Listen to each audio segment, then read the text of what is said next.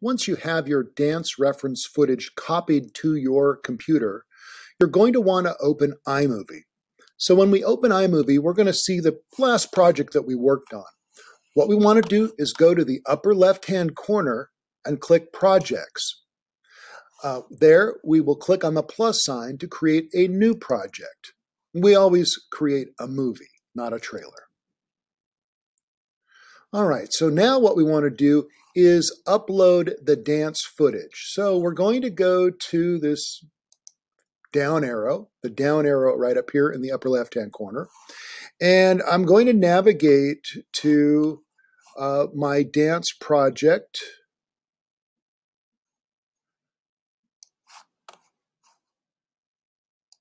Open the disclose arrow.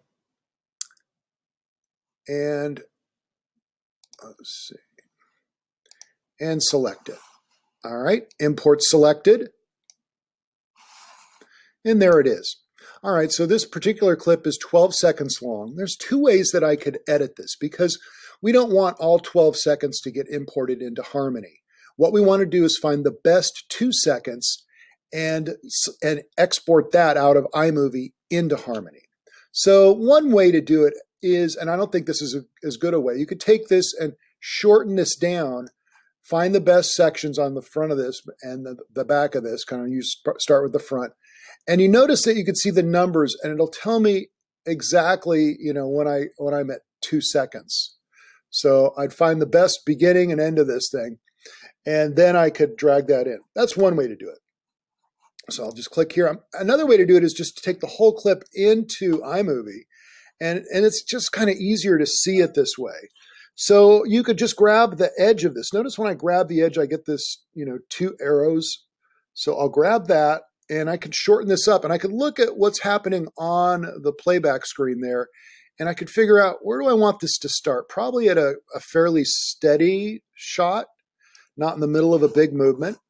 And then I'll grab this and shorten this up. And I can see that I'm at 5 seconds, 4 seconds, 3. All right, so here I'm going to shorten this to 2. And I want to make sure it's exactly 2. All right, so now I have a 2-second clip, and I can see if that's a good, nice little bit there. And so I got that. Now I'm going to export that out. So I'm going to go to the upper arrow in the upper right-hand corner, the share button as they call it. And then we're going to go down to the File button. Click File, and I'll leave all this as default, go to Next, and then this is where I'll make a change. So this is going to be my, my dance video footage. I have another one, so I'm just going to call this 2. So the reason I want to call it this is I don't want to confuse this as something that I've animated, right? This is just a reference video. So I'll click Save and look up here for the round circle. Once that circle's complete, it's done. And I can now go in and import it into Harmony. So I'm going to go, and so the next step, we'll stop here and talk about importing it into Harmony in the next video.